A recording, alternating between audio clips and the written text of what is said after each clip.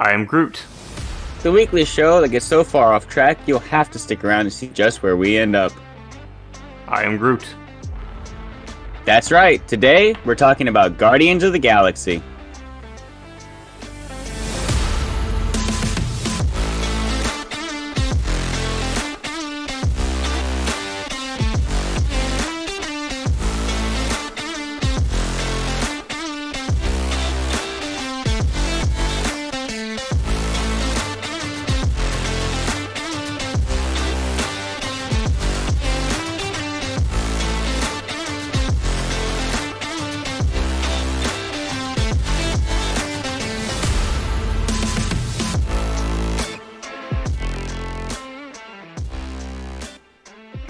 The following podcast contains spoilers for Guardians of the Galaxy Volume 3. You have been warned. So Wesley, I watched Guardians of the Galaxy this weekend. I assume you did too, because that's what we talked about. Yeah. Yeah, it was. Yeah. So, what are your thoughts? Before we dive into it too much, I'm gonna give my basic, generic thoughts of it. That's kind of what I want. That's kind of what I'm looking for. And then I just go into this long 4-hour explanation. No, I'm kidding. So my thought of the movie is it was a good movie, one of the better ones that Marvel has made so far. But I think while they had a good plot and a good story, I don't think they told it in the best way. And I think the pacing was a little off for the first half of the movie. Okay. Yeah, I can kind of see a little bit of where you're coming from. I will say, I think it's the best Marvel movie since Endgame. I think it's better than No Way Home, which, the more I think about it, No Way Home was literally just a nostalgia trip. That's all they were going for. What about Far From Home? Far From Home was after that is Endgame. true, but I think Guardians 3 is better than Far From Home 2. Okay. I don't think it's, I disagree, but I'm okay with that. I don't think it was one of the I don't think it's was the best Marvel movie, but I think it did the franchise, or I think it did the Guardians trilogy justice as an ending. I really enjoyed it. It was one of the first Marvel movies in a while that gave me that old MCU feeling. Yeah, no, it definitely felt like it felt like a Guardians movie, and it felt like a Marvel movie. My problem with it overall was, while it felt all like that, I had a train of thought. I don't know. Here you go. I found my train. All right. So, Guardians of the Galaxy, in my opinion, has always been like a step above the average of the other Marvel movies. Okay? There might be another Marvel movie that's better than the Guardians, but on average, the Guardians movies tend to be better than the rest of the MCU. Now, this one, yes, is still better on average than the rest of the MCU is now, but I don't think it's as good as Volume 1 or 2.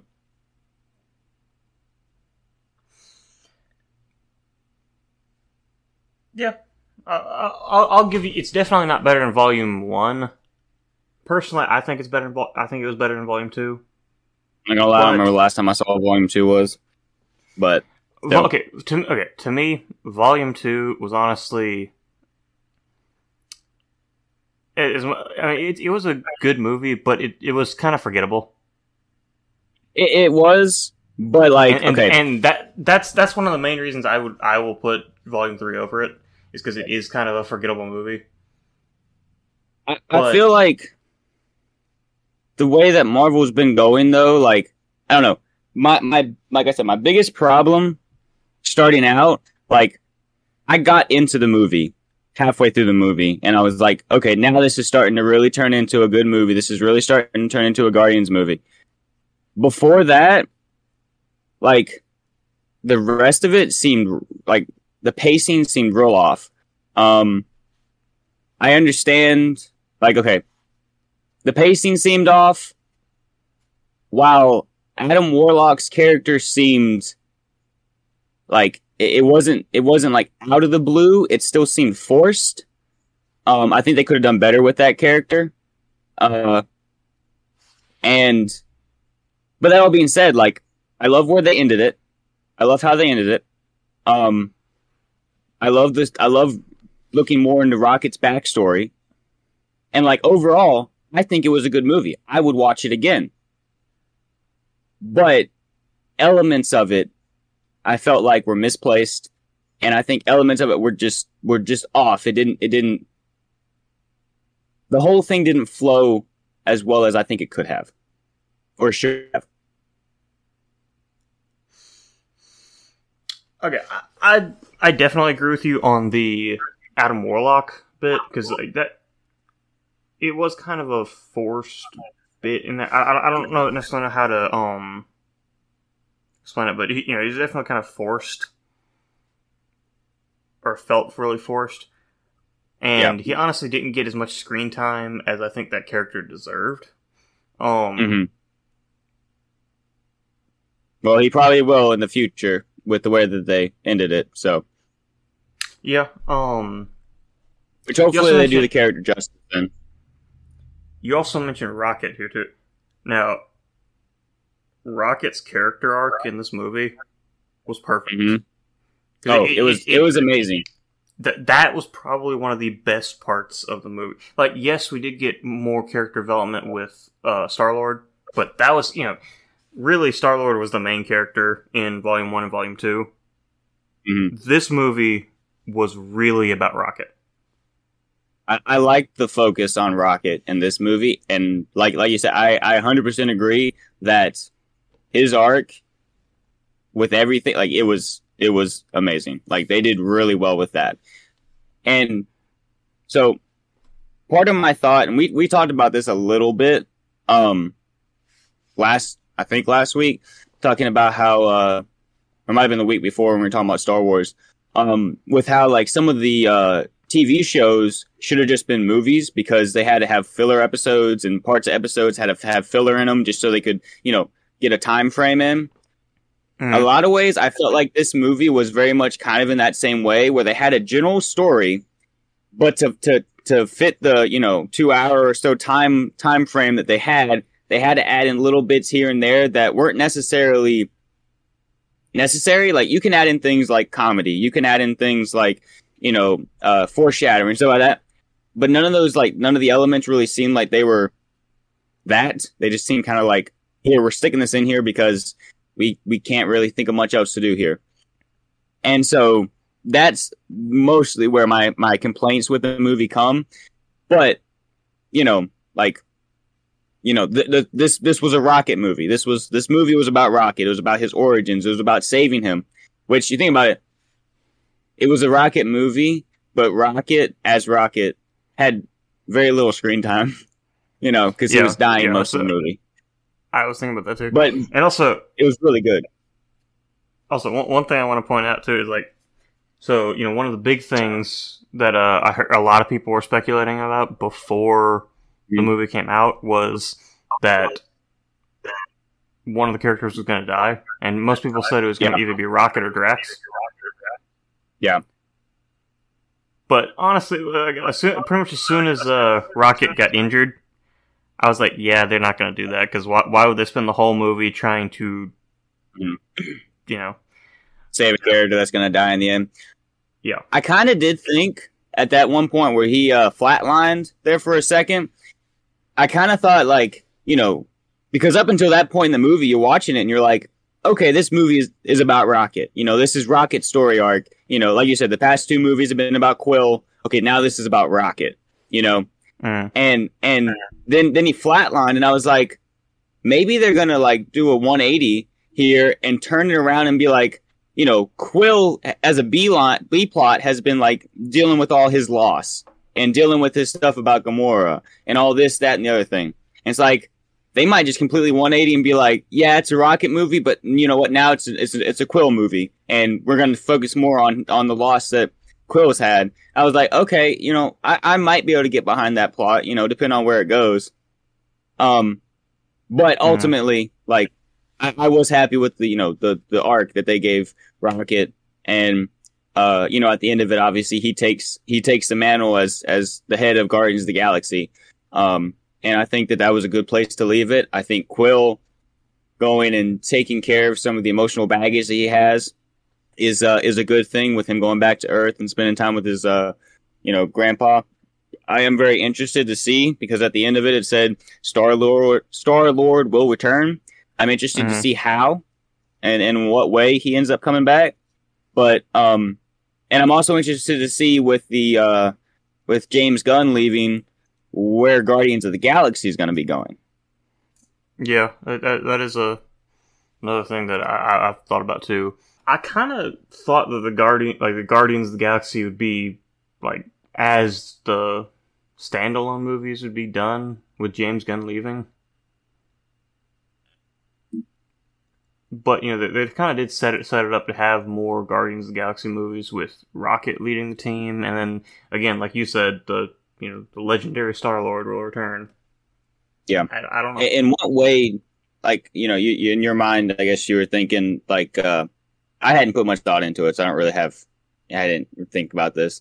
But like with James Gunn leaving, you were like, well, maybe they're going to end the Guardians of the Galaxy movies, by kind of basically tying all the loose ends with everything going on there, as much as they can, with the fact that Marvel has branched out in so many different directions, and with the Guardians of the Galaxies too. But with all that in mind, like how did you think it was going to end with that in mind, to the point where like another Guardians movie wouldn't be needed? Well, I honestly did think that because that was one thing that I think James Gunn had actually mentioned before the movie came out, that it was going to be a really emotional movie, which, I mean, it was. Mm-hmm. But yeah, a lot of people assumed that meant that we were going to have characters die. Yeah. And I kind of imagine that might be what may have happened. What am I trying to say? I kind of imagine that you would be thought what that was going to happen. Yeah. But honestly, I am kind of glad. Were you thinking? Continue. I am kind of glad that it didn't go that way, just because of the way everyone was saying, like I said, Rocket or Drax was going to die, or both. Mm-hmm. Well, I thought Drax was done for almost.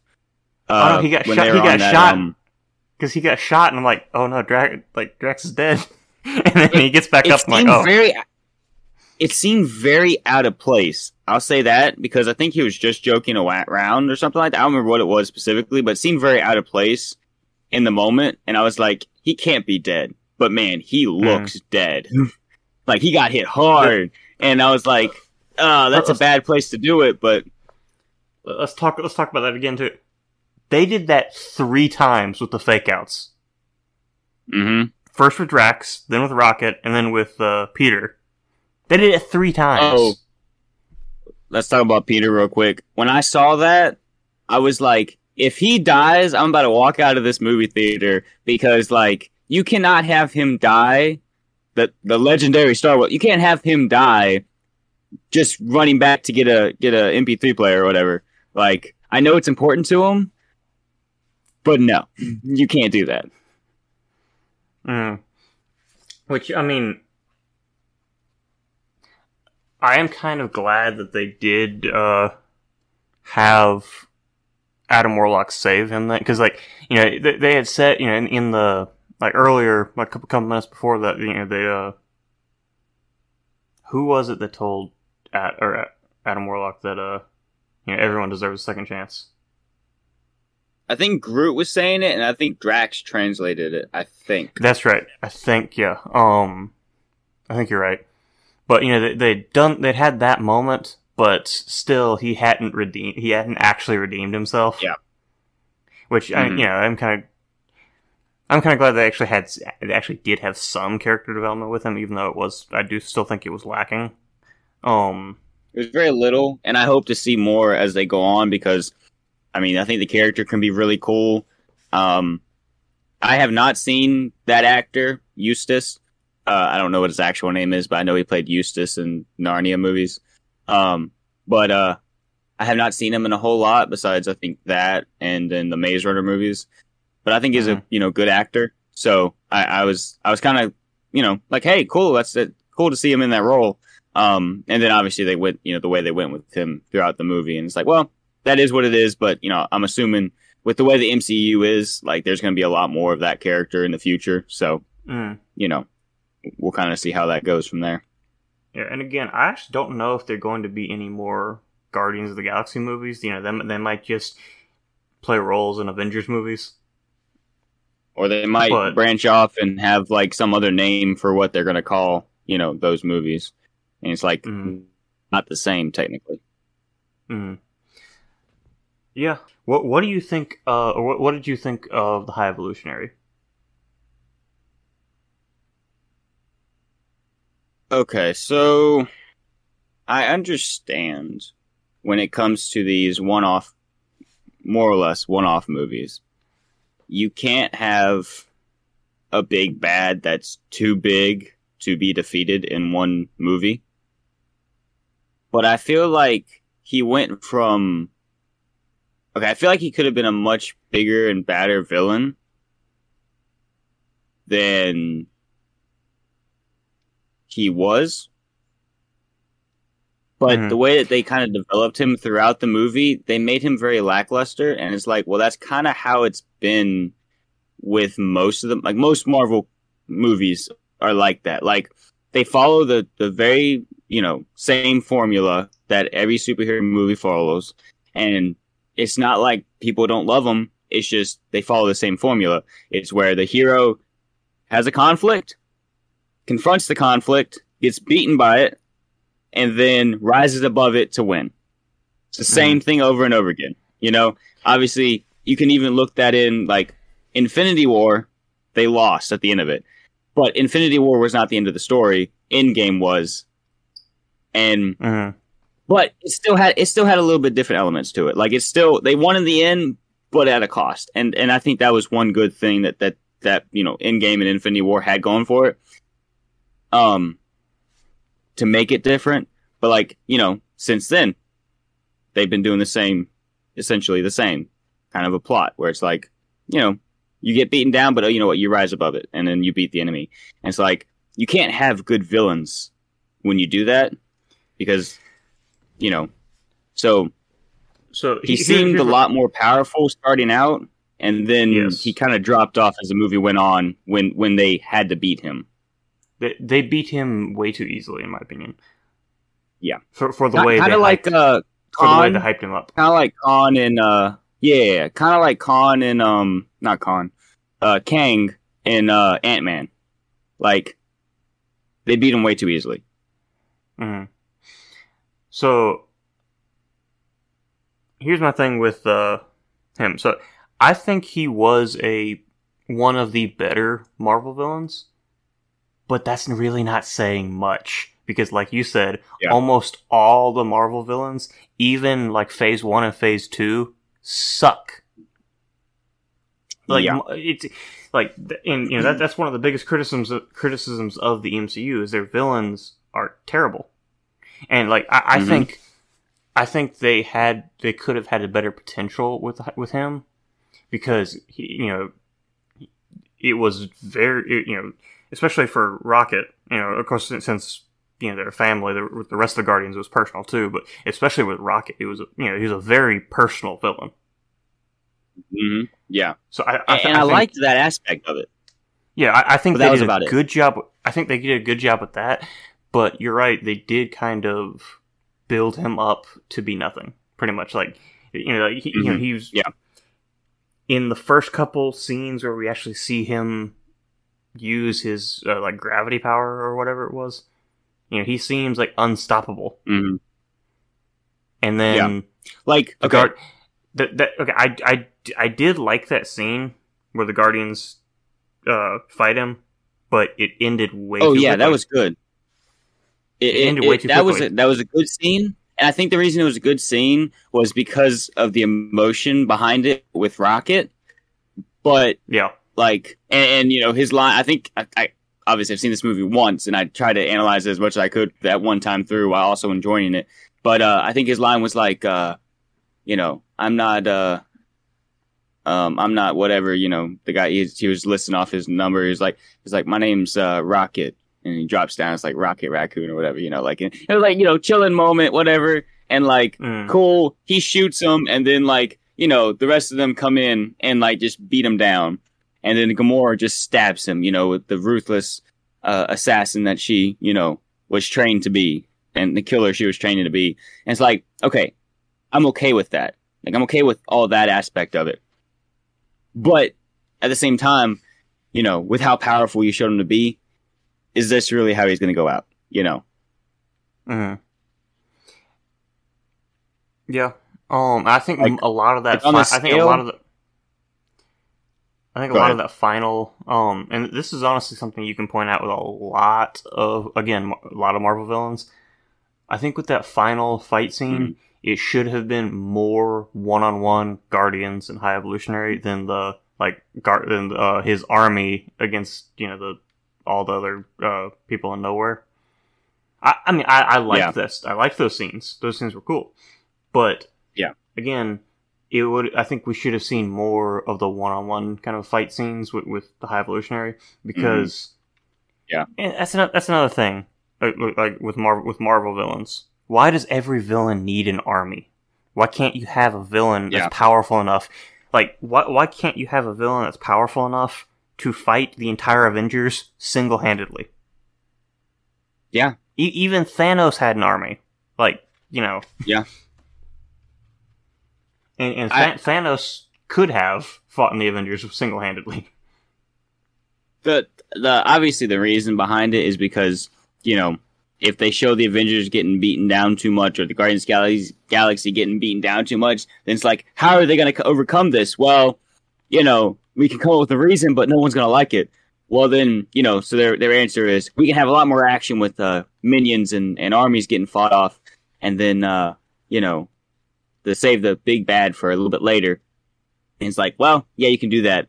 Or you can maybe think a little bit harder. And I'm not saying necessarily that I could do this, but obviously these people get paid to do it. So, think a little harder, find a better way to make a good, strong villain that can be beaten, but also is extremely hard. Like, make it like that final boss fight. You got to do like 4 or 5 times, Like, there are ways. Mm-hmm. Let's talk about Rocket again real quick. Mm-hmm. What did you think about all the flashback scenes? I liked Rocket's story in this movie. Mm-hmm. Like, his arc, like you said earlier, his arc was like perfect. Like, it was amazing. And they did those flashback scenes very, very well to, one, explain why Rocket is like he is now, and kind of stuff that we've never seen as far as in the MCU. We've never seen these, like where Rocket came from. We didn't know until this movie that, Rocket was a lab experiment by the High Evolutionary. And so it's like, now we're finding out all these little details about him. And also the other batch of experiments that were with them. What was it? Lily, Teeth, and Floor. Yeah. Floor. Yeah. I think it's Lila. The other Teeth and Floor. Yeah. Lila. Yeah. Okay, I Lila. think that's what it was. I remembered Floor and Teeth, so those obviously stick out. But I thought they did that really well, because like when they died, while maybe not the most surprising thing in the world, it was like, oh, that hurt. I feel the emotion behind that. And then like, later on when they do the scene where he does flatline, and they're having a flash where he's like, hey, can I come with y'all? And she's like, no. So you can, but not now. Like, it's not your time. Like, that was amazing. I got chills. Like, it was all good. And these are from characters that have just been in a small segment of the movie. And I think they did a really, really good job with building that emotional attachment to them. building that relationship between Rocket and Lila, you said? Yeah. And I will say these movies, they did really well with that. So this movie, as far as any other Marvel movie, probably had some of the most emotional moments, with the exception of Endgame. Mm-hmm. I think this movie was probably the most emotional. I'll agree with that. And I think they did a really good job with that, because like it's especially the scenes with Rocket. Mm-hmm. Yeah. And like you said, like the scene when like Rocket builds the thing to for that, so that they can escape from the cells, and then all of his friends die. It's just like, yeah, you've just been introduced to these characters, but it hurts a lot. Yeah. And yeah, I think they did a really good job with that. Also, you talking about Rocket building the key card, that, like, I think that really just shows just how smart Rocket is. Like, yes, Rocket has always been known throughout the movies to be smart, but that's not the, like, focal point of it, of, like, who he is as a character. And so they really dived into that a lot more with this. Like, he basically was showing that in some aspects he was smarter than the High Evolutionary, because he figured out what they were doing wrong to make their experiments better. Like the whole entire point of the movie was the High Evolutionary wanted Rocket for his brain to figure out why he was so smart, Mm-hmm. And so it's like, it just really, really showed that aspect of the movie, that yeah, Rocket's not just guns and explosions. No, he's like next level genius, over here. He might be a raccoon, but he's got a smart brain in there. Mm. And you do see a lot of that in like more subtly in the first two, especially in the Prison Break or Prison Escape, because Rocket basically like makes a plan out of nothing to escape. Yeah. Yeah, I'm not that it's not shown, but I think they showed it even more so in this one. Yeah, you're right. They made it more of a focal point in this movie. Mm-hmm. Because he wasn't a part of most of the action, and they had it in more of the backstory aspect. Like, he wasn't blowing things up as much as he usually does. So I think that, with his character, you saw that more. Like you said, it was a more of a focal point. So. Mm-hmm. Also, I don't know if you even noticed it, but do you know this movie had the MCU's first F-bomb? Yeah. Obviously I noticed the F-bomb, but thinking back on it, yeah. But I just think it's so funny that. I just think it's so funny that it wasn't even over really anything. It was just because Nebula couldn't open that car door. Yeah, which that was a funny scene. That was a very funny scene. And the comedy in this was good. Like, it was back to Guardians of the Galaxy MCU comedy. Like, it was funny, and it made me like, I was laughing multiple times. I'm going to compare this to Thor: Love and Thunder, because that's another one that is trying to be an action comedy. So with Thor: Love and Thunder, I think the problem with that movie is it didn't take itself seriously at all. Like, the Guardians movies have never taken themselves too seriously, but they do in serious moments. And this one did especially. Like, yes, there were tons of jokes, but there were jokes in between the action. In between all the plot moments.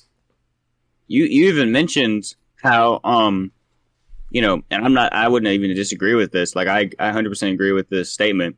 But you said how this was probably the most emotional MCU movie since, or even just with the exception of Endgame. Mm-hmm. And it's like, yeah, it was a very emotional movie.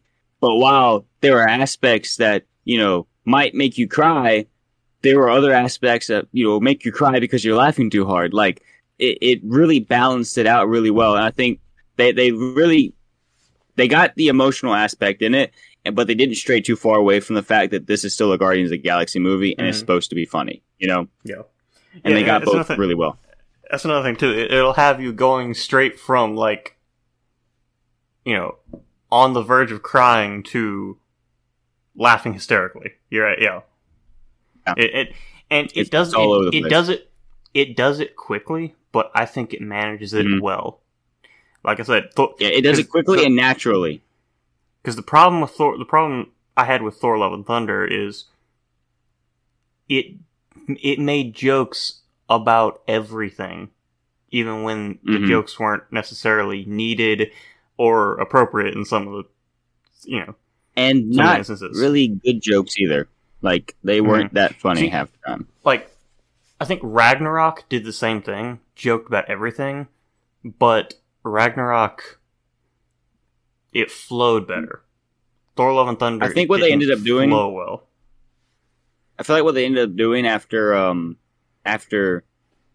Thor Ragnarok was they're like, hey, we've made 2 Thor movies that are extremely, extremely serious. Like hardly any comedy, any of this, just dark movies that hey, and look, they've both been bad. Let's do something different, and they found the right balance for comedy in the movies. And then they're like, hey, we had a great success with that. Let's try to lean into it even more. And then they ended up coming out with Thor: Love and Thunder. And it's like, no, you went too far. You had it, but you lost it. So go back to what you had, And honestly, I think if Thor had stayed with the Guardians for Volume 3, I think it would have been a better storyline for Thor, at least. I don't know how it would have impacted the actual, this storyline, but I think it would have been better for Thor's character.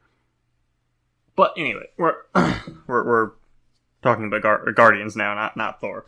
We can talk more about that later on. But and here's another thing I wanted to bring up too. What's your opinion on what they did with Peter and Gamora? How they handled that? I have an opinion, but I want to hear your opinion first. Let me dig deep. We watched this Saturday night. Let's see. Dig deep into that storyline of them. All in all, like I didn't think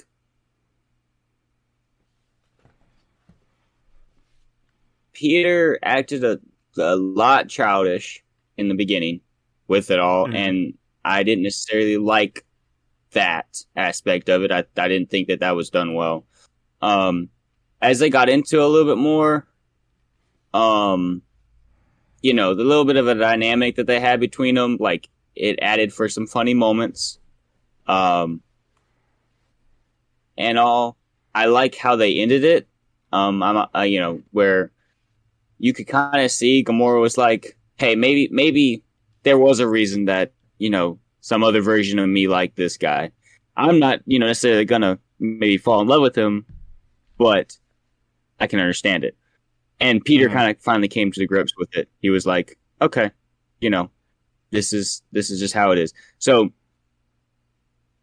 there are aspects, obviously, that laid into the comedy, and there are aspects that, were a little bit like, all right, Peter, just shut up about it. Like, but I don't know. I don't necessarily hate it, but I feel like it was what it was. Yeah. So I did like their story arc in this movie because so you start off and the first thing you even see from Quill is he's pretty much blackout drunk. Yeah. And like I actually had when I went into this, I actually had forgotten about all the Gamora stuff. And then, honestly, when we started the movie, I whispered to Sarah, I was like, now I'm gonna have to remember where all these characters are now, because it's so there's so much to the MCU now. It's so hard to keep up with where everyone is at. And when was the last time exactly. we actually saw the Guardians of the Galaxy? You know? I mean, we like barely saw them in Love and Thunder, and then the last time we actually saw them would have been Endgame. Yeah. So, anyways, continue though. But yeah, so I had forgotten about all the Gamora stuff, and then I remembered after, after that scene where he was drunk. But I was thinking about it, and like, that actually that must actually be very hard, knowing like, Mhm. okay, you can, like it's not like actually losing someone because, you know, for better or worse, as brutally honest as this is gonna sound, after someone passes away, generally we just we get over it with time because it's just out of sight, out of mind. Yeah. But actually seeing this person who isn't the person that you remember, like that, that must be very very hard. But I think that was really Peter's character development in this movie, was coming to grips with that, with the law, because in Infinity War and Endgame, we didn't really see him actually come to grips with the loss of Gamora. And yes, there is a Gamora still out there, but I kind of like the fact that they didn't end up together at the end of this movie, because it is a different Gamora. It's not the same character. It is the same character, but it's not the same character. That last scene with them, I thought was good, because it shows like Peter coming to grips with it. He didn't turn around. He stood there, waited to walk off and all that stuff. He wasn't trying to beg her to love him again or stay or anything like that. He was like, okay, this is how it is.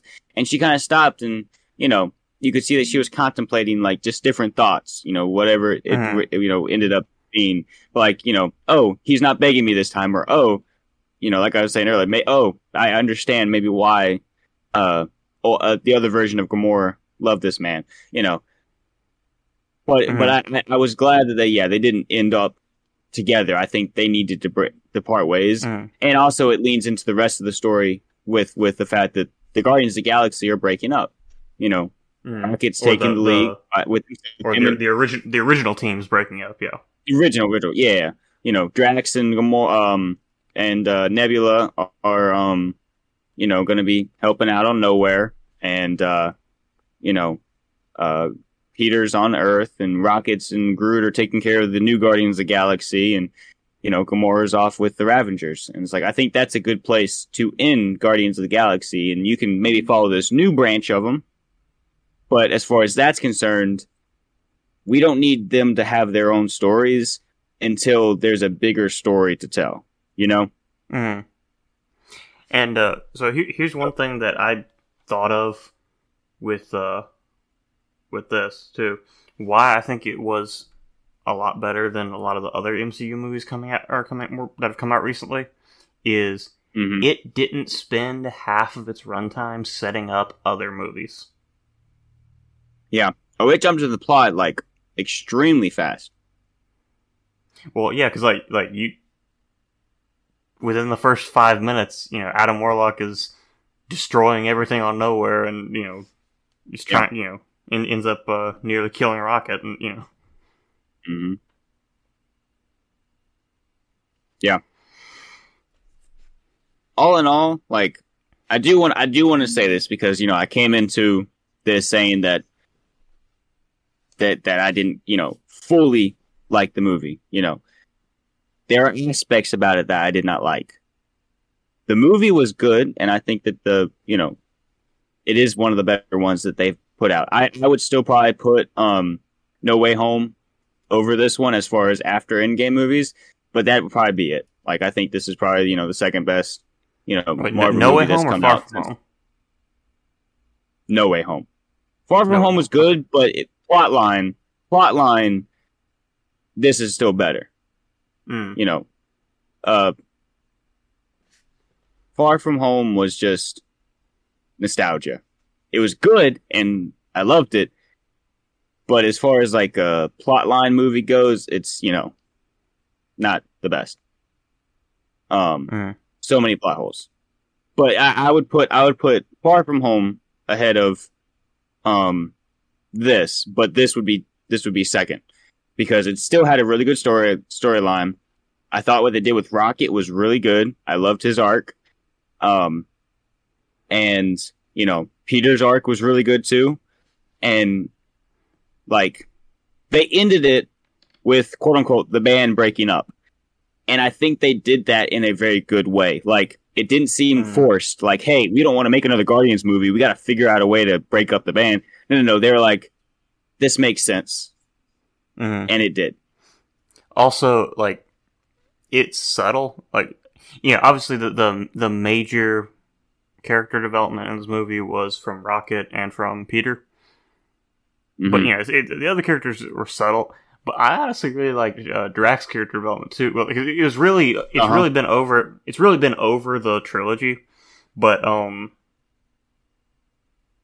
think it was Nebula said it like I finally understand you were meant to be a father, and it's just like that. I got chills with that. Yeah, that was a good line. Like, Drax has always been a key character in the Guardians movie. Really good for comic relief and just all around just a really good character. He's like the I don't remember what his name is, but the actor who plays him has done an amazing job with playing Drax. Dave Bautista, yeah. You said Dave Bautista? Dave Bautista. It's a B. Bautista. Yep. You cut out when you said that. Okay. Anyways, but he's done a really good job with the character of Drax and all of it. And yeah, his development in this movie I thought was good. Like you said, most characters aside from Rocket were pretty subtle with their character development, but like you could see a difference from the beginning to the end. And the line with Drax not being a destroyer, about him being a father, like it really is one of those things that you saw him interact with those kids, and it was like, yeah, this is what he was supposed to do. He had a family, but he went on a quest for vengeance, but he's a dad.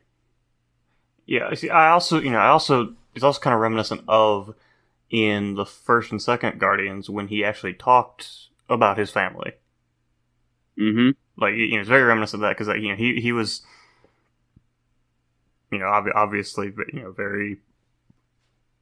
Well, he was obviously a father. You could tell that just by the way way he talked about his family. Yeah. Yeah, I think that his character development was really good. I think Nebula didn't really have as much as some of the others because I think her character development really came about in Volume 2 and Infinity War and Endgame because she had a lot more than the rest of the Guardians in Infinity War and Endgame. Yeah, I think. Yeah. And I like where she's at this moment. Like I like where her character is at right now. Yeah. She did have subtle ones. I think probably the biggest thing with her was just how like maybe she came around a little bit, and this has more I think to do with Mantis than it does necessarily Nebula. But it's like they're kind of back and forth throughout the movie was kind of Nebula's arc, but it was very small, very minimal because there's not really much to do with Nebula at this point, especially when you're already doing so much with other characters. So here's one thing that I don't know if you heard or not, but so I watched a couple videos on people talking about this movie earlier, and one thing one of the guys mentioned was something James Gunn had actually said after this movie come out. So in the last one of the last scenes when Groot says, "I love you guys." So that was actually a line from Fast and the Furious. They got it backwards. That's what I was like. I was like, wait a minute. I thought it was the Guardians of the Galaxy, not Fast and the Furious. Like, hold up. It's like, we are family. But no, So James Gunn actually said Groot is still talking Groot. It's just you as an audience member have watched these characters grow so much that you can now understand them. Oh, I love that. Yeah, That's I'm great. Like, yeah, that I love that. Yeah, I'm gonna watch that with so much more appreciation now. That is really good. Like I really like that. Like, cause it seemed a little off, but like obviously I wasn't gonna hate on it or whatever, because like it's Groot. You can't hate on Groot. And then now you tell me that, and it's like, oh, that's just perfect. Yeah, like I heard that, I'm like, yeah, that's knowing that like technically in universe he's still speaking Groot, like, but like yeah, we know what he's saying now. Like, that's perfect. There's also that subtle thing in I also kind of like the fact that, like, in the first Guardians movie, Peter was the one who's like, what is he saying? Mm-hmm. And they kind of had that and now inverse of that with Gamora. Yeah. But I also like that moment at the end when Groot is talking to her and she acknowledges him and then realizes that she understood him. She's talking. Yeah. Yeah. That was a good scene. That was a good scene with that. Groot is such a good character. There's not really a whole lot to talk about him as far as like how the movies go, but he is such a good character. Yeah.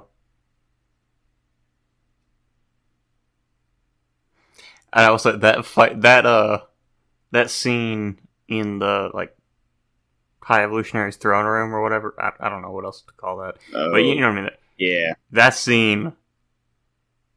Groot. That was amazing. That was one of the best. That was one. He kept pulling out guns from everywhere. Like that was when we saw that Sarah leaned over and she was like, "You can tell that he was raised by Rocket." It's like it was very reminiscent of that first scene in the first movie, and it's like, or that scene in that first movie, and it's like, but just with more guns, and this is like he keeps pulling them out and dropping them, and then Peter slides in and grabs his two blasters, and it's like, oh, that's just, you couldn't have done that better. Like that was an amazing scene. Yeah, I think I really liked it. There were actually several really good fight scenes. Like I said, I liked that one. I liked the hallway one was awesome. Hallway one. Which one? After they were on the High Evolutionary ship, and they were like they were in the hangar, and they walked down they walked through the hallway, and all the like yes, that was a really good scene. I like that, and I also liked how they were like, so all the main cast of the Guardians were fighting kind of in unison and kind of like collectively fighting together. And then you saw Gamora, and she kind of fighted by herself, was kind of fighting, and like she kind of got outmatched at first, and then she ended up slicing the her opponent in half. But like at first she kind of got, because she wasn't she wasn't fighting with the group, she was fighting against the others. Yeah, and again, I know we already talked about it, but I think it was too short. I think they beat him too quickly, but I did like the fight scene against the It looked very cool. The High Evolutionary. The choreography was amazing. I think it. I think just the way they built up the character, it lasted way too quickly.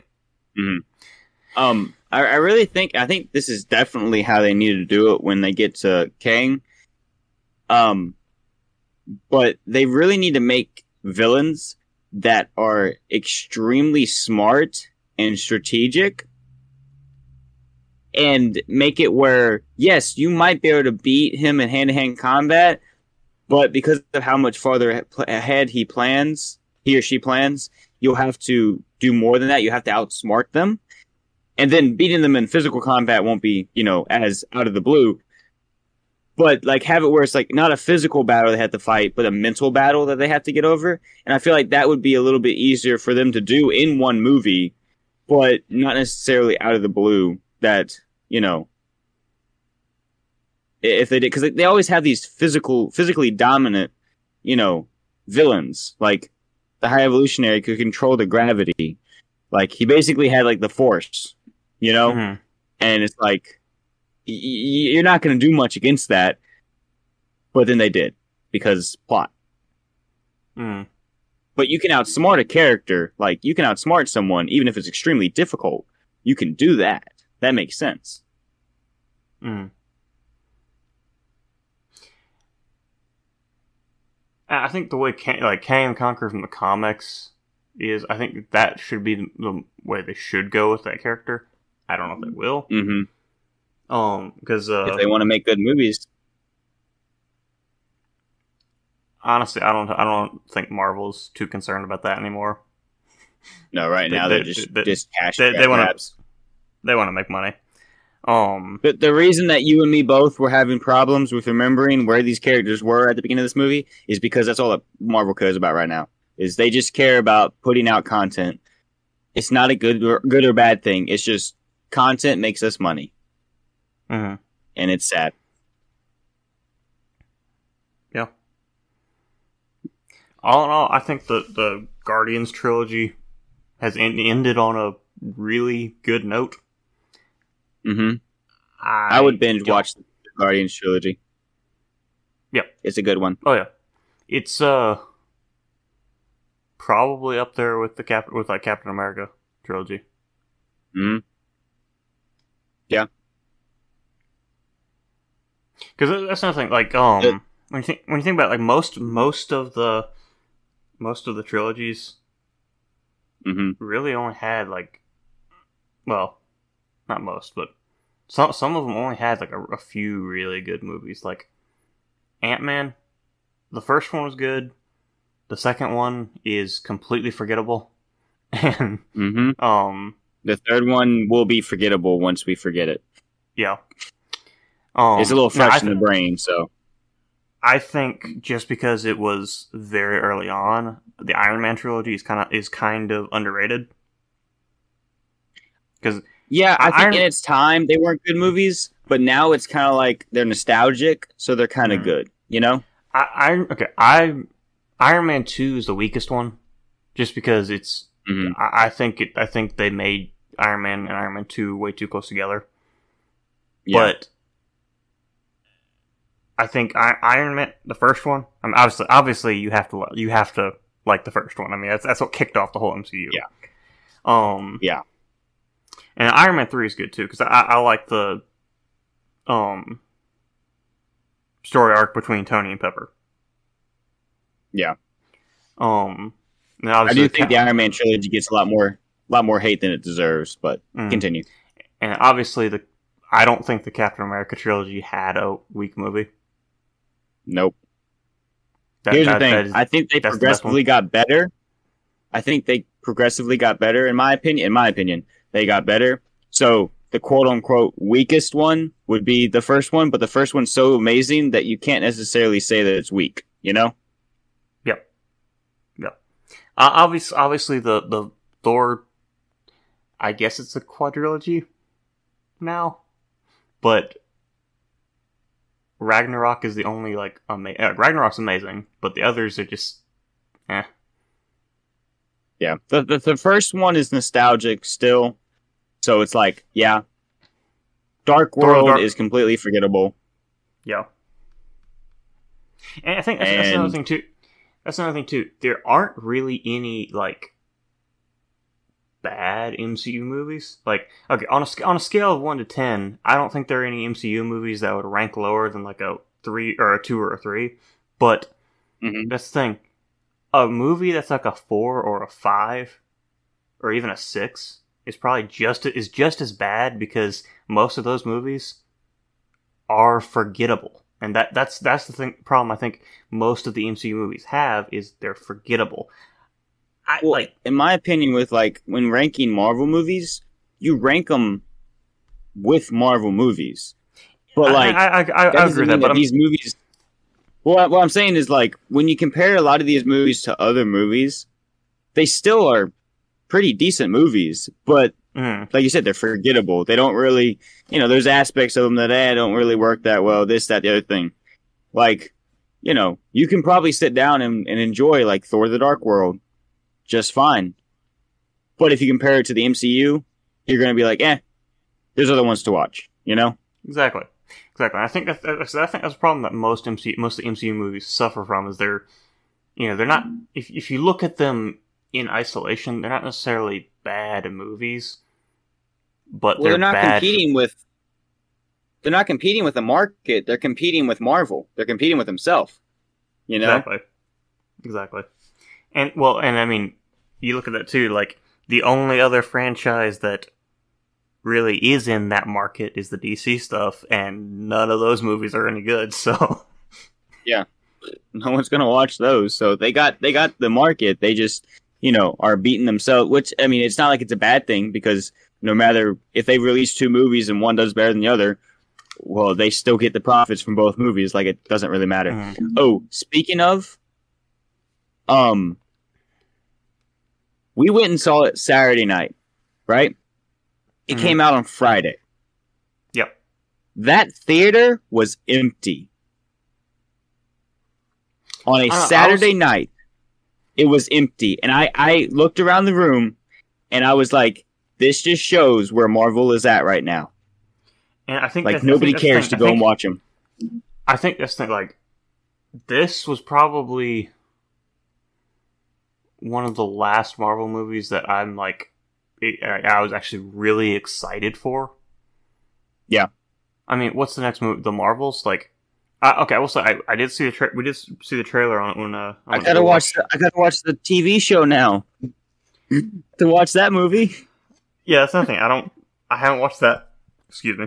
I haven't watched that, but like it looks better than I thought it would. But again, I don't really want to go to the theater to watch it.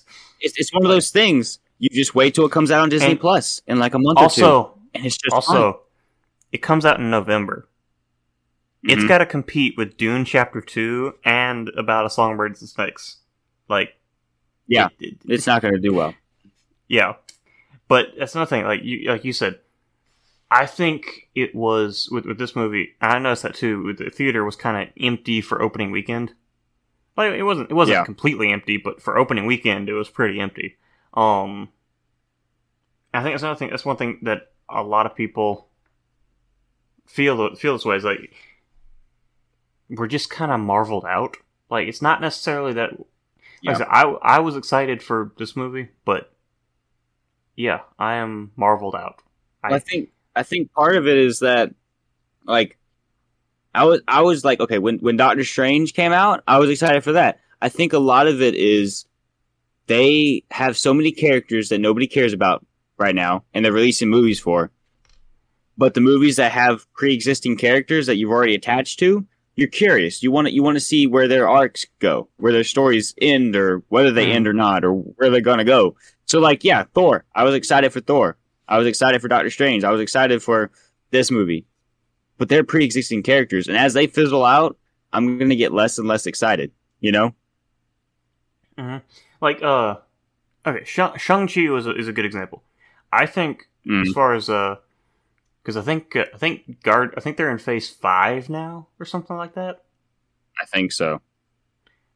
But as far as Phase 4, I think, ended with one of the TV shows, which shows just kind of how screwed Marvel is right now. Like, it's all over the place.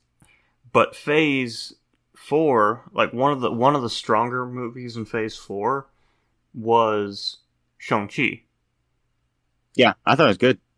I thought Shang-Chi was good, but again, like character we don't really care about, and it's just setting up more stuff in the MCU that I'm probably not going to care too much about. Like, yeah, the whole thing with the Infinity Saga is they set up this whole thing, and I went to go I started watching these movies before Avengers came out. Yeah, Like, I think I the first one remember I when watched. Avengers came out. Yeah, I do too. I started watching this stuff like before Avengers came out, and so I've been attached to these like original characters for a while, and I think that's why in game. I think that's why in game the emotional stuff in in game hit so hard is because like yeah, Iron Man kicked off this whole thing, and then you see him die after wait almost 12 years. 2008 to 2019, almost 12 years. Yeah. So, yeah, like you see this, and they built up all these characters from all this, and they built up Thanos from the beginning. Thanos was in the first Avengers movie, and so you built all this stuff up. But I think Marvel's problem now is they don't really know what exactly they're doing because they're building at Kang the Conqueror. They're planning on doing like Secret Wars and stuff.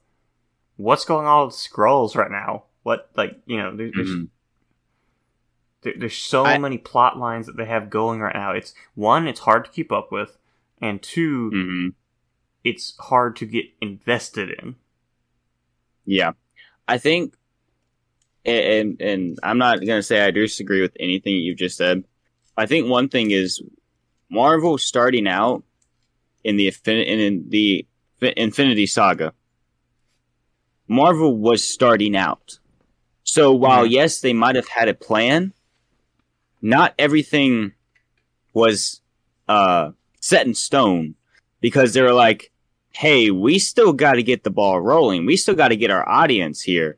So they'd lay little Easter eggs here and there that you could link back to, but they weren't forcing, there wasn't a whole entire movie that was setting a plot for later down the line because they're like, well, no, we got to make sure this movie does well so that we can make the next one, And they eventually started getting the ball rolling and they kept with that formula. Whereas like, hey, we're not going to force anything too much.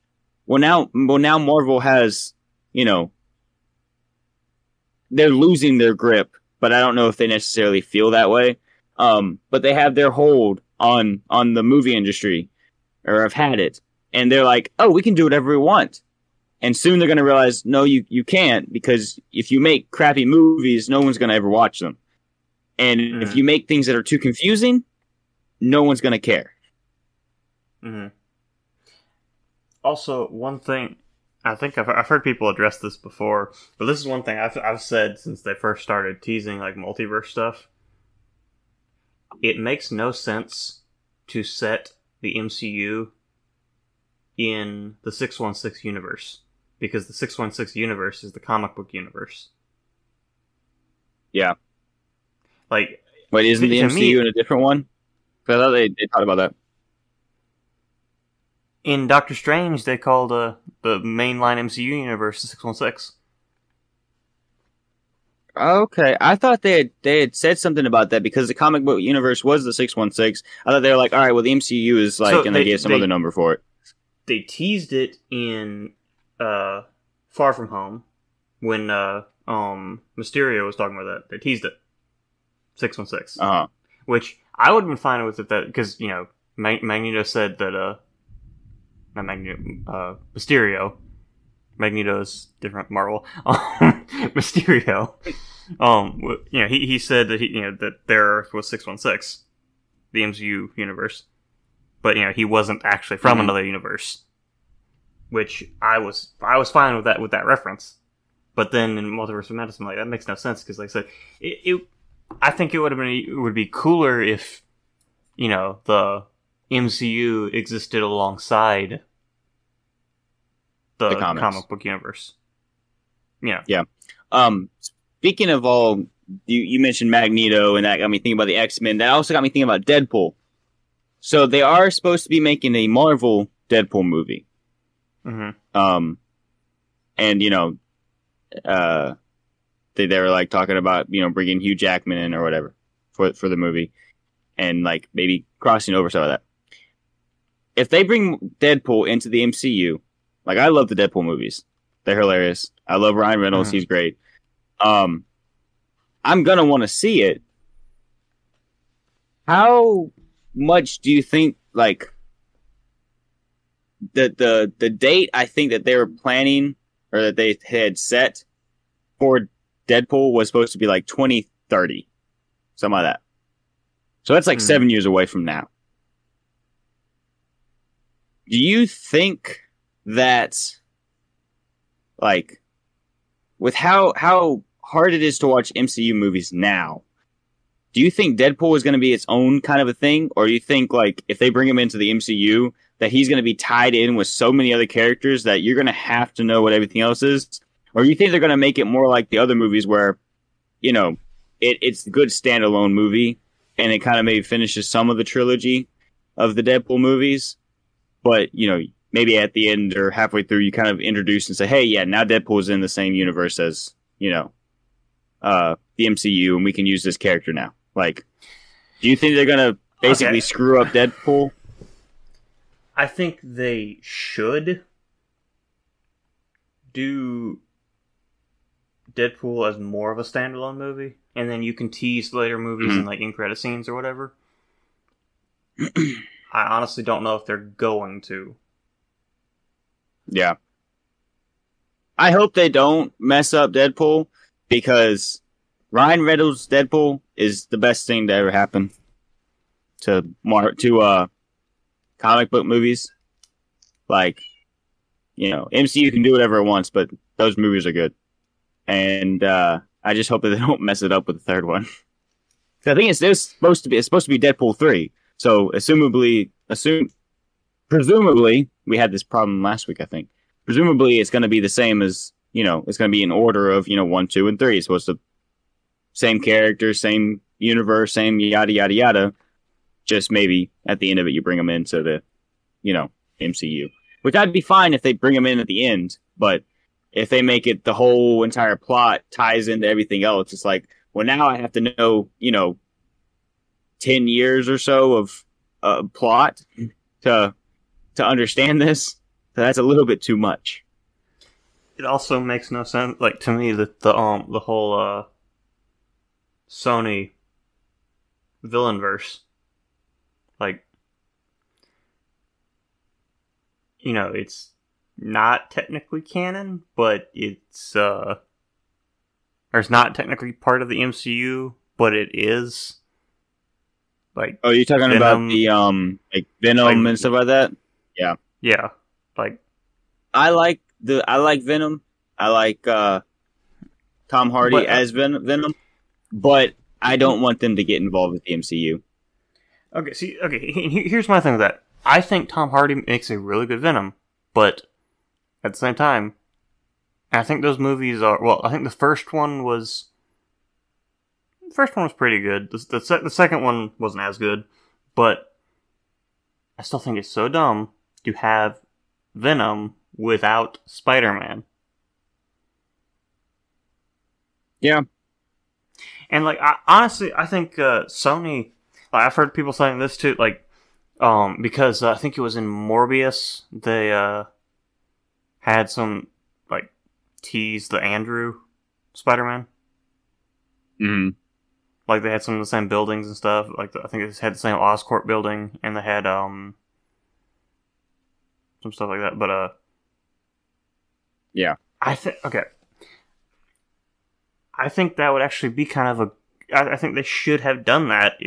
I know it would confuse the crap out of people to have two Spider-Mans at the same time, which is probably why they haven't done this. But give Andrew another Spider-Man movie where he fights Venom. Yeah. Well, see, I think that's the reason that's the reason that they didn't bring in Spider-Man with Venom, because they wanted Venom to be an anti-hero. They didn't want him to necessarily be the villain. But if you bring in Spider-Man, well, he has to be the villain, you know? Mm-hmm. And I think at this point, I think Venom is past the point of being a villain. Like, I don't think that there would be a good cause for him and Spider-Man to fight unless Spider-Man initiates it. Which that would be a bad choice for them to do with Spider-Man. So I think they're past that point, but I am interested to see, because I completely forgot about that. I am interested to see where they go, and also interested to see what they're doing with Michael Keaton, with him in that universe now. Like that just is really weird. Oh yeah, I don't. So okay, there are a lot of people like when the Avengers stuff first started that didn't really understand the distinction between like the Fox X-Men and Marvel Studios Avengers. Mm-hmm. Which, because they're both Marvel. I mean, yeah, but I think the Sony thing that they're trying to do, I don't even know what they're trying to do, but whatever they're trying to do with these like Spider-Man villain movies, it's going to confuse people way more than the Fox X-Men stuff ever did, because you even have characters crossing over. You can't use the same actors if you don't want them to be the same characters. And if you want them to be the same characters, explain. Just explain. And it's like, so I think Sony also has made some of these decisions without even talking to Marvel Studios. It seems that's like another thing. How does the contract work with Spider-Man? So, because can Sony still use Spider-Man in movies if they're releasing however the contracts work, however they technically are giving them to Marvel? If Marvel's using Spider-Man, can Sony still use it? Like, how does their agreement work with all that? I don't know. But like I said, it's all that stuff is too confusing. It's like, can we have two Spider-Mans? Is that like legally allowed? And it's like, like what?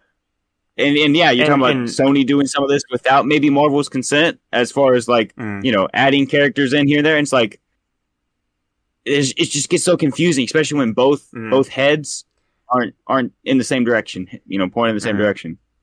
And see, that's another thing too. Like, I haven't kept up with Marvel stuff as much as I once did, because I'm starting to get marveled out. But I know more about it than most like casual moviegoers, and even I am confused with a lot of the stuff. Mm-hmm.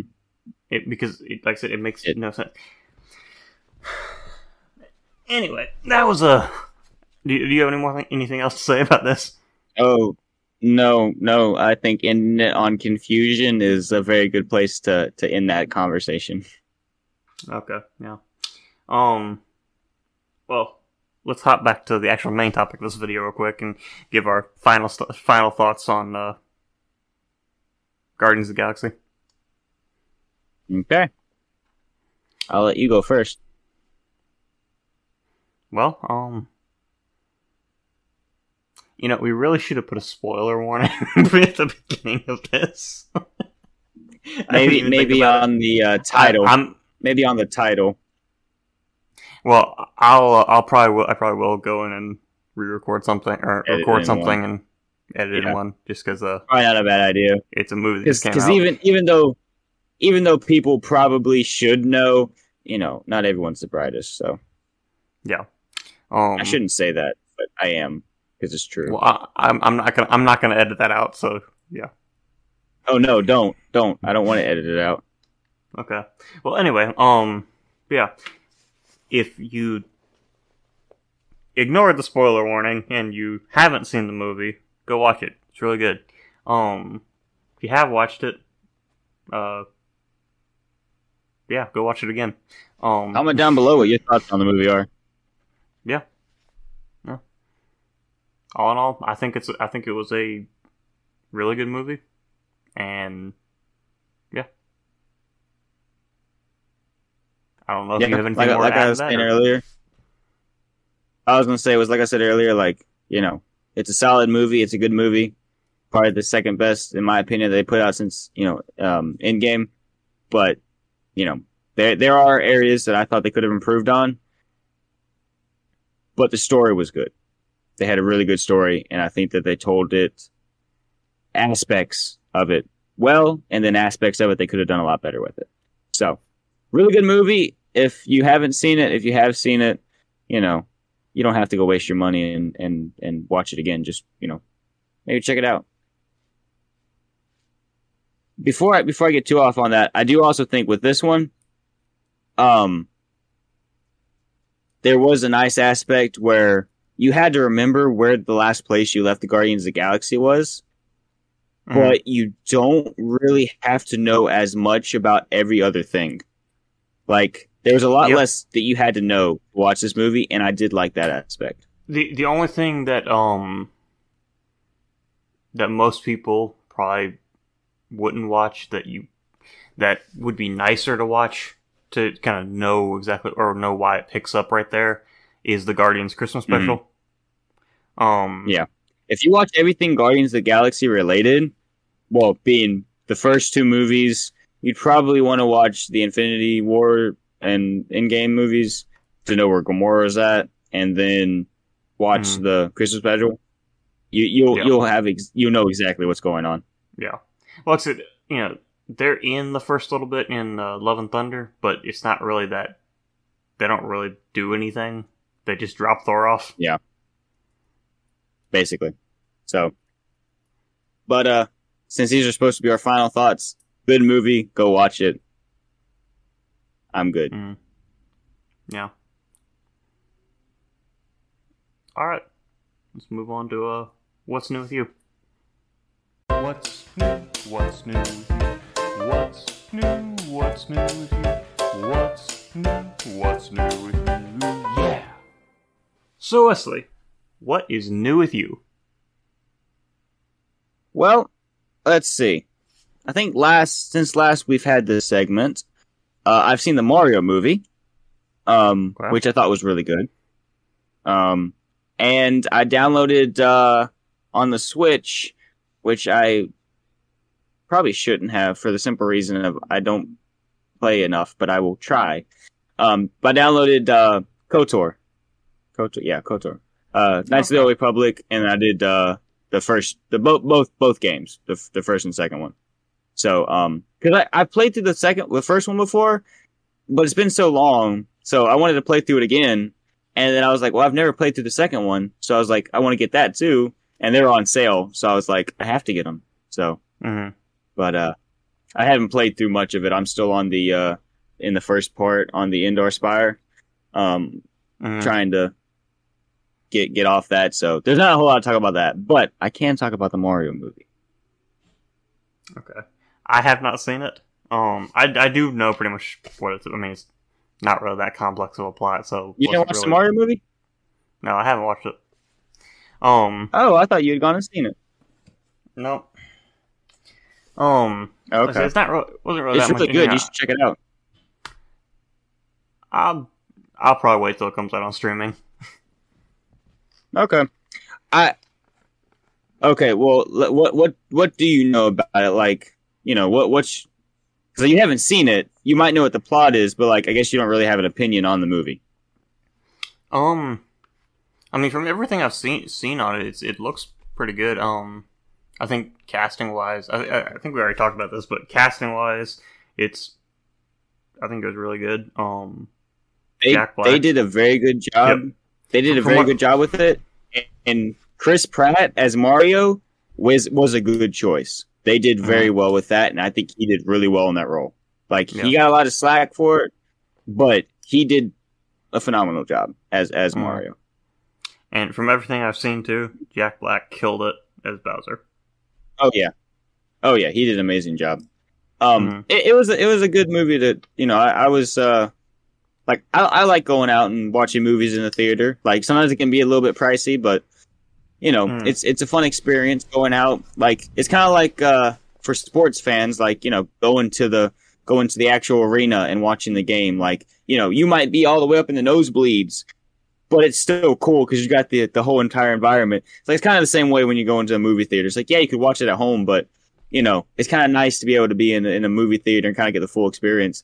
And well, and I think there's so few movies out that come out. That's another thing too. Like, after COVID, I think the first big movie that came out after COVID was the Godzilla vs. Kong. And I think the reason that Yeah, I mean, from what I've seen, didn't do like amazing box office, but I think it did better box office because people just wanted to go to the movies. Yeah, I know. Me and Sarah went and watched it because it was about the only thing on there that was, decent. And like neither one of us have really ever been into Godzilla or Kong, and so it was like, go. But we went and watched it, and it's like I want to watch the other ones now because I was like, hey, that was good. Let me go back and watch and find out more about the storyline. But it was like we just went and watched it because we were like, all right, let's go watch this. It's a action movie. Let's watch that. Go to the movie theaters. Yeah. You never watched Batman v Superman, did you? Nope. Maybe won't. Well, you don't need to now because Godzilla vs Kong is the exact same plot, except they did it better. I think you told me that before, but yeah, don't worry. I probably wouldn't plan on. It's literally the exact same movie, but Godzilla vs Kong did it better.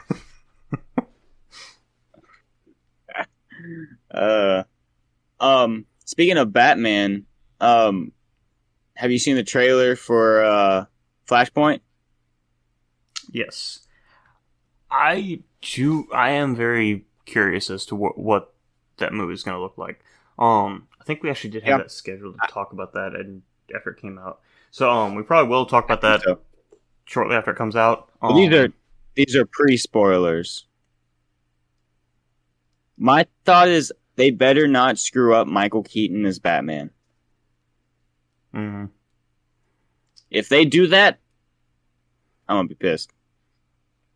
I like the references though that they gave. They gave a couple references to the original Batman movie, and I was like, well, at least they did. Either they did the research or they let Michael Keaton do some of the writing. Like one of the two. Let's get nuts. Yeah.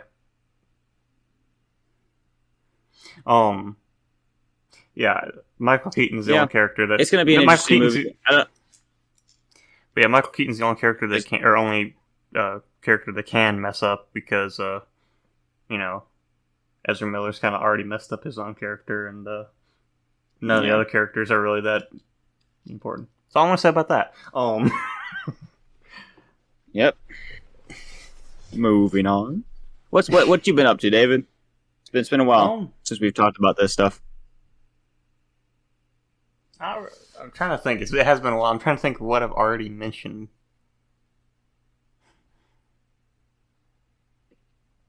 I think last time you mentioned that you had gotten one of the new Elder Scroll games or something like that. Well, no, I had been I started replaying Skyrim again. Replaying Skyrim? Okay, whatever it was. I knew it was something along those lines. Yeah. I think I had already beaten Skyrim at that point too. But I actually did beat Skyrim. I don't know if I mentioned it before or not. If I did, I thought you had already beaten Skyrim a while ago. I have, but you're talking about again. Yeah. Beat it again. Okay. So you started playing through it and you've already finished your playthrough. Yeah. Okay. And we're all on the same page now. Now, as of recording this, I have not. But as of this episode coming out, I will have played through probably at least several hours of Legends of Zelda: Tears of the Kingdom.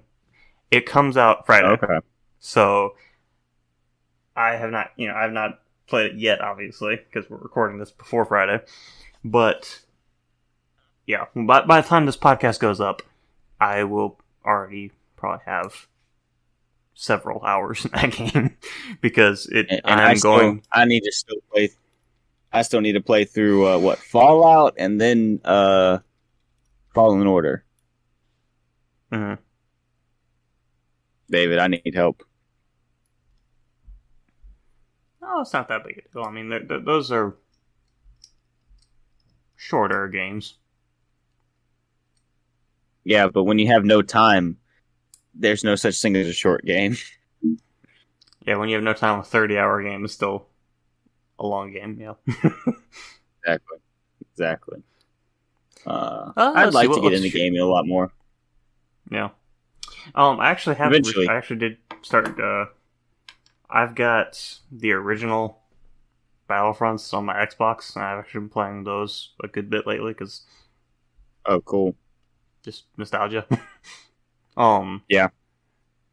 I know you don't really, or you only really played those with us when you were playing on our PlayStation 2, I right? played them a little bit with y'all. I played them with Thomas sometimes too, with on his Xbox because he had Okay. the original Xbox.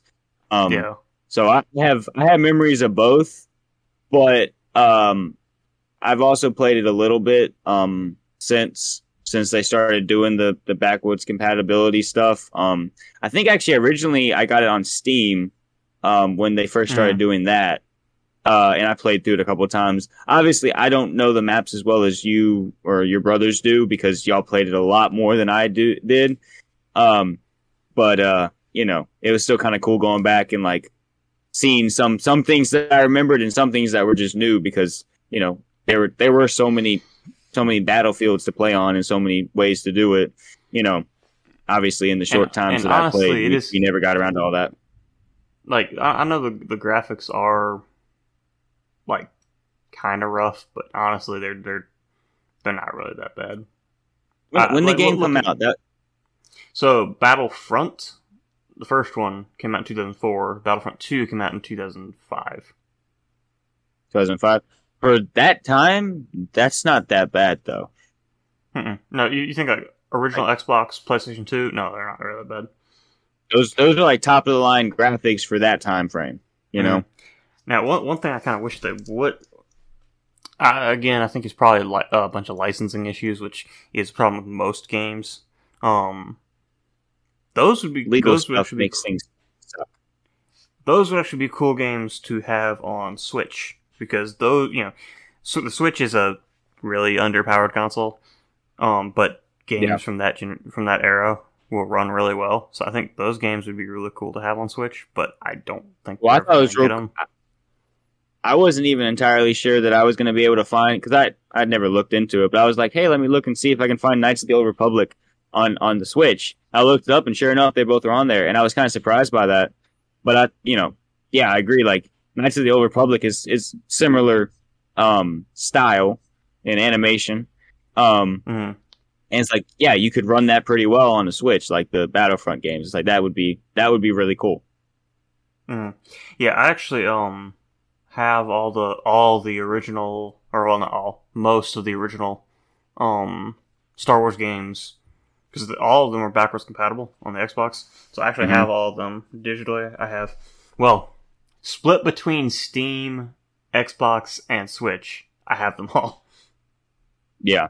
Um, well, actually, no. I still need to. I realized I didn't have the Episode 3 game, and that was actually a pretty good game from what I remember. I remember playing that on the PlayStation 2. I I might be remembering it wrong, but from what I remember, it was a pretty decent game. But Yeah. I have all the ones that I at least want to play because I have both Force Unleashed, both KOTORs. I have both Battlefronts. On Switch, I have the Jedi Knight games. I have Knights of the Old, or not Knights, Republic Commando, and the the Pod Racer game. Republic Um, Commando is on Switch. yes. Okay. If you ever want to play it, I have it physically. If you want to borrow it. Okay. I might want to just look into getting it at some point. Because like I played through Knights of the Old Republic, but like a lot of those older ones, that was about the only one that I played through because you could get Knights of the Old Republic on mobile, and so that's how I Yep. played it. But I would like to eventually go back and play a lot of those older Star Wars games. One, because there's a lot of lore in it that is, still canon, and even if it's not necessarily canon, it's still really cool. Well, Because it's usually about things that weren't seen in the movies. so like Force Unleashed, that's not canon anymore, but they did Yeah. take elements from that in Rebels. They brought the they brought the like clone commandos in Clone Wars, even though the game's not canon anymore. So like there are elements Yeah. from these Golden Age Star Wars games that are That's the thing is, in canon. I want to get into some of like the old games like that. I want to get into some of the comics and some of like the books that they have on like some of the extended universe stuff and all. Because it's like, yeah, sure, it may not be canon, but it's some really cool stories. And if I, you know, you might know, and you can correct me if I'm wrong, but like this was also from a time that like George Lucas was over Star Wars. So it's like this is what George Lucas would have wanted. And now it's been scrapped because Disney owns Star Wars. But like, you know, George Lucas is like, yeah, I approve that. That's okay. That can be Star Wars, you know? And it's like, well, now he has no say over what is and isn't Star Wars. And it's like, so learning some of those stories is cool and fun and just, you know, there's some good stories. Now, one thing I'll say, like, as far as like story-wise, good. I know it's not really like Battlefront. You're not playing it for the you know, the campaign mode's cool, but like you're not really like, you don't go out and get Battlefront for the campaign mode. It's not that kind of game. The campaign, but in the campaign mode, you know, you basically play as the clones and then the Empire, and like it's from the clones' point of view through like all that. But one thing I don't really like about it is like you hear like in some of the cutscenes, the clones or one of the clones, the clones narrating it talks about like basically knowing Order 66 is coming. I'm like, I like the way Clone Wars did that better because, like, well, especially because in Clone Wars you have like an actual relationship between like the clones and the Jedi, so you know they kind of had to do it that way. But well, it makes it that much better. Yeah, it makes it that much better too for them turning on them, because like you think about it, these clones, while very a lot in number and honestly a force to be reckoned with as well, should have been no match for the Jedi. But they caught the Jedi off guard, which is why they were able to kill so many high level masters and, you know, other Jedi. Like, it was because they caught them off guard, not because they were more powerful.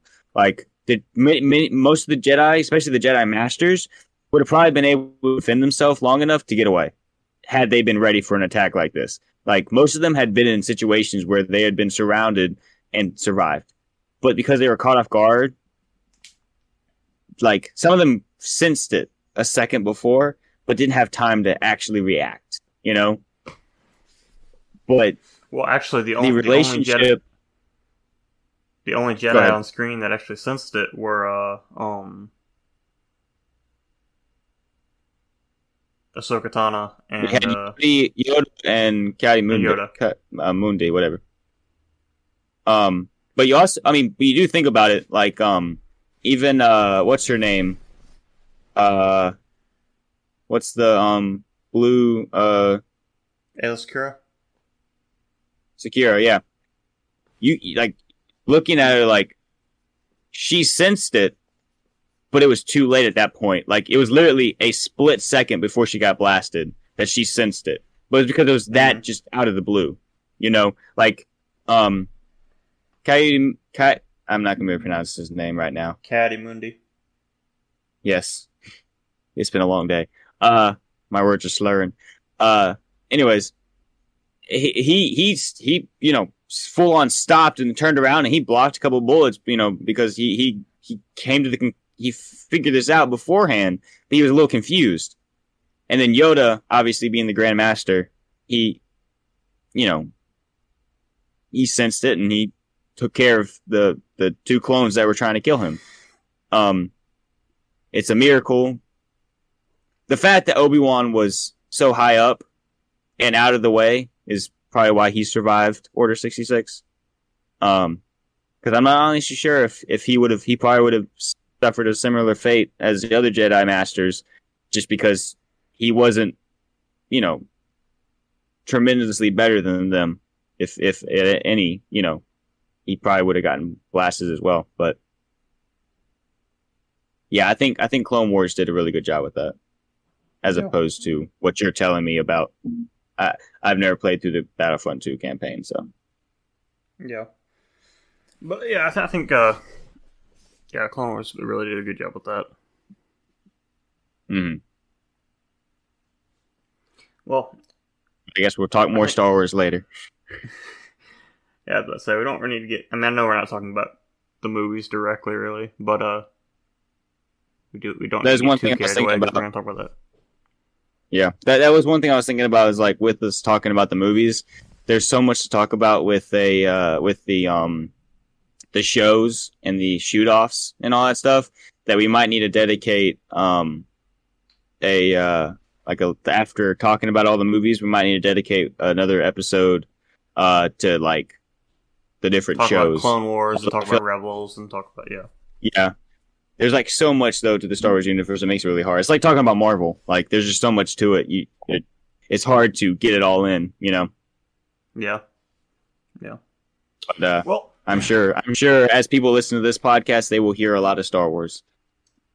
yeah. Well, I think that's about all we got. Well, it's not, but it's about where we're going to end it. Well, I mean, Let's we've be been honest, talking David. for We could a talk while. for a long time. Yeah. No one wants to hear us talk for that long. So All right. Well, let's move back in and talk about the next subject. No. I don't know if we can do this. No. Yeah. I think that's about it. So yeah, let's head to an outro. Well, explorers, that's about all the time we have for today. We hope you enjoyed this week's episode. Let us know what you thought in the comments down below, or you can DM us on Instagram at DownTheRabbitTrailYT. And be sure to join us next week on the Trailcast.